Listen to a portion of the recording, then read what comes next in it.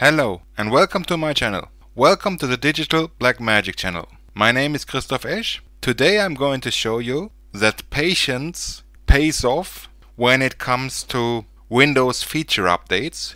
Windows is updated twice a year and these updates are not mandatory. When the update is released for public offer, it is shown as an optional update. Given your Windows 10 system is still in the range of supported versions of Windows 10, you may choose to ignore the update. Nevertheless, Microsoft downloads all important components of this Windows version over time. In the current case, which unfortunately is in a German UI, I've skipped downloading the current Windows update on purpose, just to show you the process of this delayed update. So without further ado, let's get started. So as usual, we check for updates in the update dialog. Therefore, we open the dialog by using the search function of the start menu and put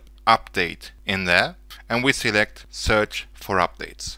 The opening dialog, of course, looks familiar, but it has an optional update for us, which is the feature update 20H2, which is the current version as of recording the video. Again, this is an optional update, and if you want to download and install it, you need to explicitly download the software, which I will do here. The update will be forced onto the system once the currently installed Windows version is nearing its end of life. The download of the update is fairly quick because the only thing that's being downloaded is a trigger to enable the update.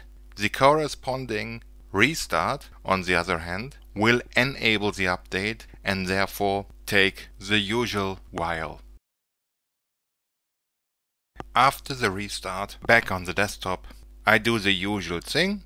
I check again for updates, because it can happen that updates occur that are not included in the installed version. After checking for updates, I use the program WinWare to check the current version of the system. All the little application does is opening a window which states the current version of the installed Windows. And as you can see, now we have version 20H2 installed. The whole process took less than 10 minutes. Therefore, it's the fastest way to install a new feature update.